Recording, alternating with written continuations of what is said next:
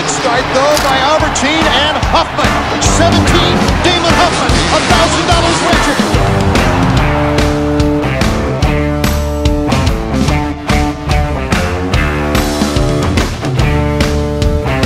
Out in front, it's Damon Huffman and his teammate Jeff Emig with Jeremy McGrath. 5 bike links back in third.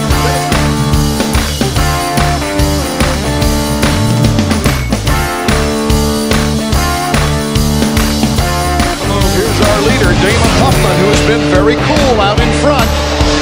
He seems to gain a little bit on Emig in certain places, and then he'll lose a little bit of time, then gain it right back. So he's got enough speed, and he's been playing his cool.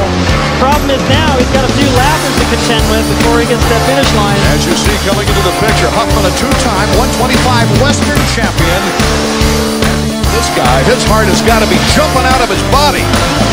The checkers flag for Damon Huffman. His first Supercross win ever.